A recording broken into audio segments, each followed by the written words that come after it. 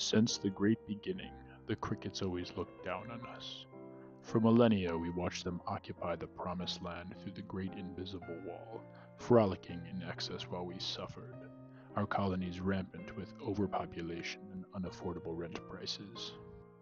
The Great War lasted 2 generations. Entire bloodlines lived and died under the oppressive fist of global conflict. But we had the numbers and the spirit. In time, the crickets fell, and the promised land was ours. But what we thought was the end of our plight was only the beginning. When we reached the eternal dunes, we were met not with eternity, as the name implied, but another great invisible wall, with a view to another world. It was here we learned that we are but a small piece of a greater universe, our entire world shaped by hideous inside-out monsters, always bustling about and bellowing the phrase ADR for some reason.